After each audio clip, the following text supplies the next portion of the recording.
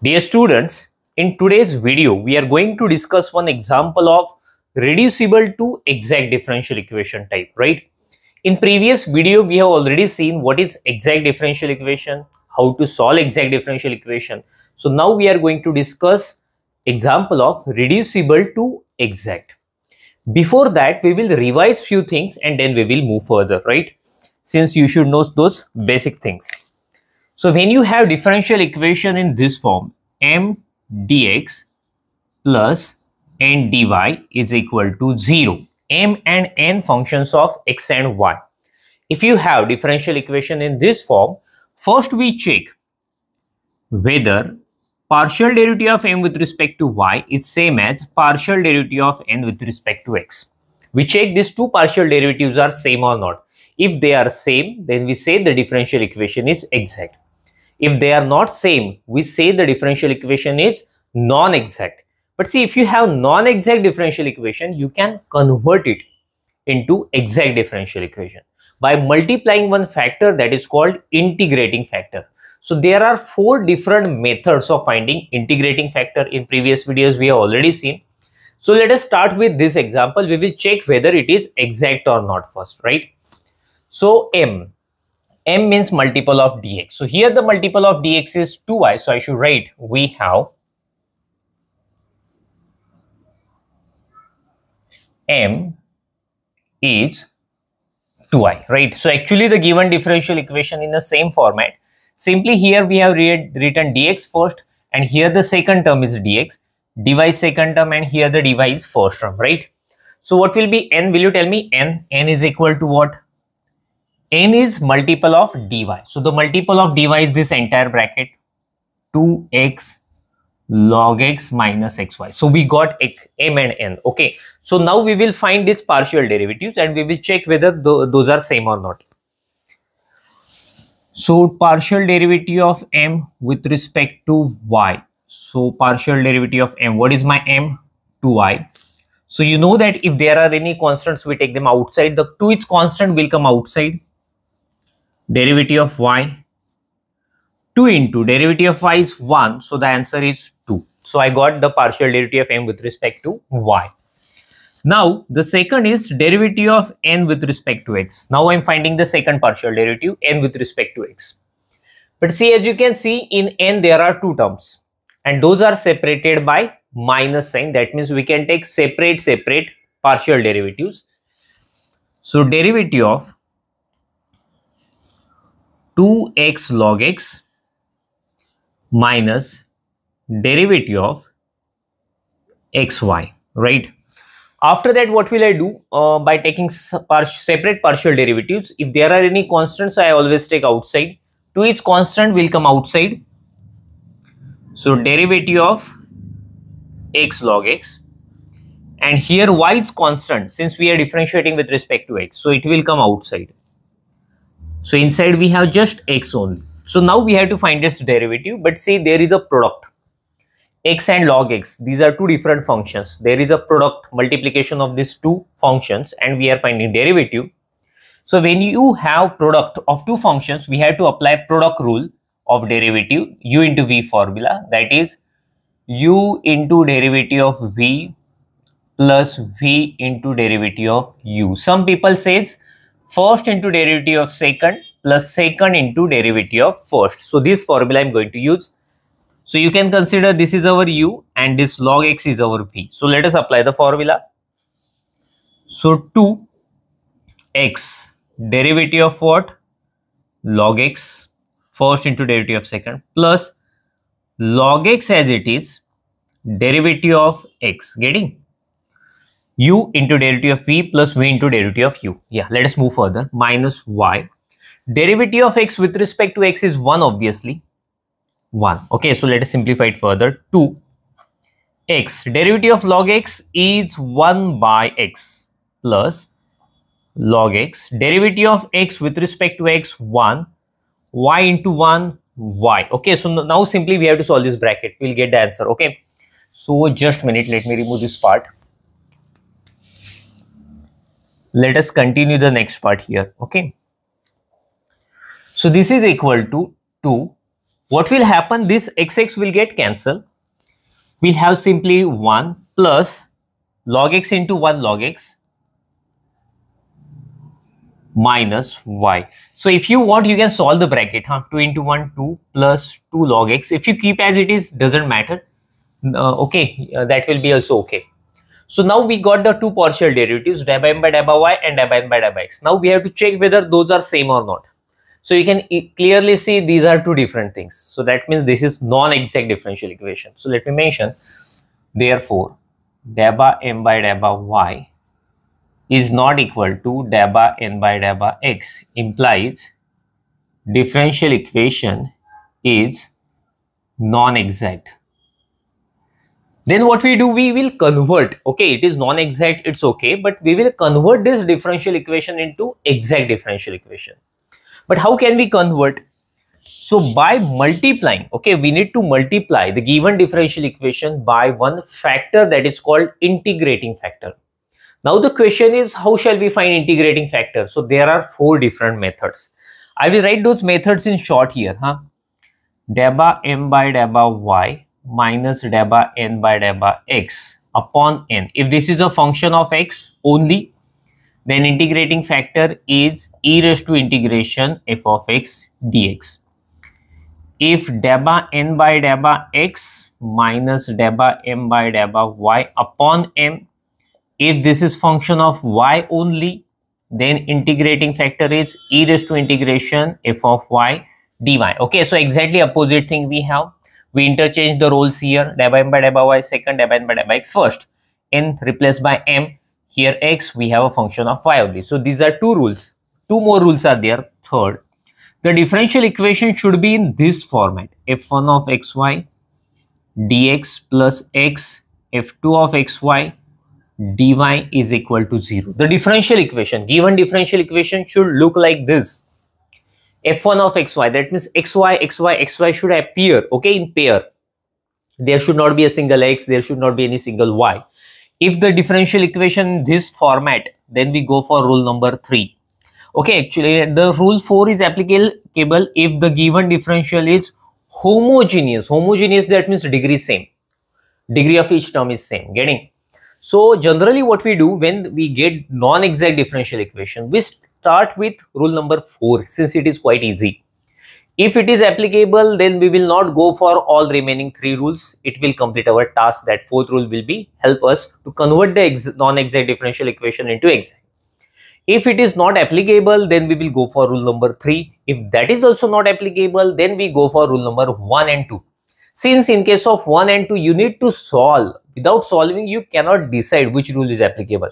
That's a problem. It's time taking process. Getting? So generally we start with 4, 3 and both cannot work, then only we go for rule number 1 and 2. Homogeneous. Let us check homogeneous or not. Power of x is 1. Log is there, you cannot find degree. X into y, power will be combined power will be 2, y power 1. So each term has different power. So that's why the given differential equation is not homogeneous. Rule number 4 is not applicable, right? Rule number 3. xy should appear, getting xy. But here we have just y only, xy is there, but inside log we don't have xy. Everywhere you should have xy. But see here in log, we have just x only. There also it is expected to have xy. So it is not in this format. So 3rd rule is also not applicable. So we have just last 2 options, either rule 1 or 2. So without solving, we cannot decide. So I will go with rule number 1. We will check whether it is applicable or not. So consider what is rule number 1. dA by m by dA by y minus dA by n by dA by x upon n. Okay, I need to put the values here. Actually, the space is not enough to complete the problem. So that's why I'm removing this part. See, in previous videos, I have already covered all these things. 4 rules we have already discussed in details in previous videos. Okay. So if you want to learn those things in details, you can watch my previous videos. Let us move further. dA by m by dA by y. What is it? dA by m by dA by y, just 2 only. 2 minus dA by n by dA by x. This is dA by n by dA by x. 2 plus 2 log x minus y, right? Upon n. What is my n? 2x log x 2x log x, right, minus xy. So we need to solve 2. If there is minus sign outside, when you solve the bracket, sign will get changed. Minus 2 log x plus y upon, tell me, can I take common x? We can take common here. We can take x common, x. 2 log x minus y. What can we cancel here? This 2 and minus 2 will get cancelled. Okay, so this is the remaining part. But see, we should have just function of x only. There should not be any y. Otherwise, rule 1 is not applicable. So we will check whether can we cancel few terms. So I will take minus sign common here. Minus common. So 2 log x. If you take minus sign outside, this sign will get changed. You will have minus y. X 2 log x minus y. Tell me, can we cancel anything? Yes, definitely. That bracket will get cancelled. Okay, this bracket. I'm so much happy if I get cancel anything, right? So yes, so that will get cancelled and you will have simply minus 1 by x. And the same thing we want just function of x only, and we got it. So that means the rule 1 is definitely applicable here, right? Okay, let us move further. Rule 1 is applicable. We are so much happy since we got the we are very close to the answer then.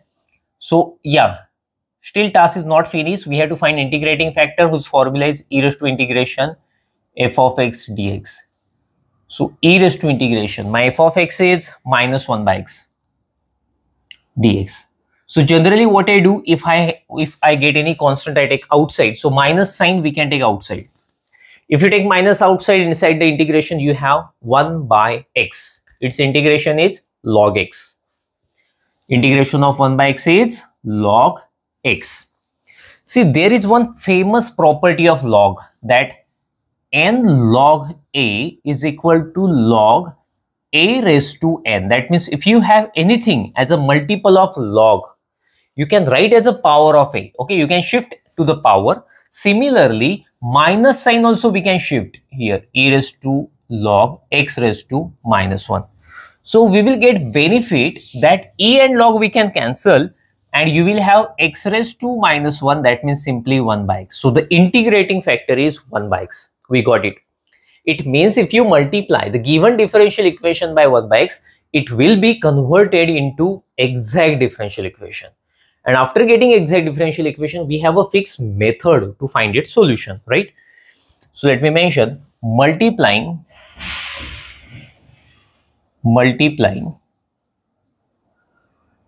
given differential equation by 1 by x. So now I want some more space to write. Just make a screenshot of it. Now I am multiplying given differential equation by 1 by x. So let us see. Therefore 1 by x, so x will be in denominator, 2x log x minus xy upon x. So we are multiplying by 1 by x, so obviously it will come in denominator.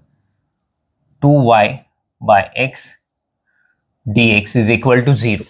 Okay, so yes, so this is exact differential equation. So this is exact differential equation. So we multiplied the given differential equation by integrating factor. So now it is converted into exact. If you want to check, you can cross check. How to check it is exact? Deb m by deb by y should be same as deb n by deb by x. You can take our new m, new n, and you can check it is exact or not. But definitely it is exact. In exam, it is not expected to solve it again, to show it again. You can directly declare by multiplying integrating factor, we get exact. M we want, new m, new exact differential equation, new m, multiple of dx is our m, 2y upon x, new n, multiple of dy is our n, 2x log x minus xy upon x. My suggestion is to divide them separately. So we'll have the better thing, 2x log x upon x minus xy upon x.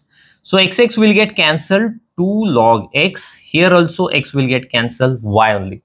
So this is new m and new n. So now we have exact differential equation. The solution is integration m dx plus integration n dy is equal to c. This is a solution. Here y constant and here free from x. free from x. Okay, so this is a solution. So simply the solution of exact differential equation is addition of two integrals.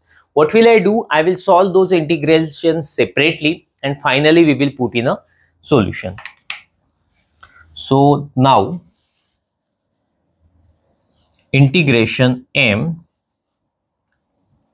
treating y constant with respect to dx. What is my m? My m is 2y upon x dx. What will I do? 2y is a constant. We have already mentioned y is constant. 2y is a constant, it will come outside, 2y will come outside, and we will have 1 by x. You know integration of 1 by x? Integration of 1 by x is log x. Log x. So let me mention. Just a minute, huh? Yes, let us use this space. Integration of 1 by x is log x.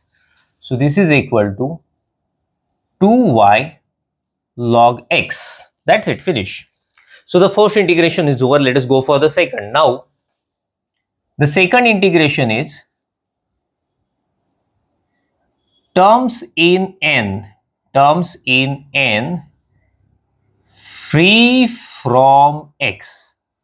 That means terms of n which do not contain, okay, terms which do not contain x. So let us see n. See, in n there are two terms, this first term and this second term. The first term contains x, so you cannot take, but the second term does not contain x, so that's why you can take here.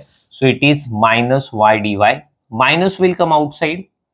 Integration of y, okay, integration of y. So this formula I am going to use. Integration of x raised to n is x raised to n plus 1 upon n plus 1. If you have any power, we should increase it by 1. So power is not there, that means power of y is 1. So yes, so simply y raised to 1 dy. So integration will be minus y square by 2. We increase it by 1 and the same power we write in denominator. So let me mention the solution. So therefore,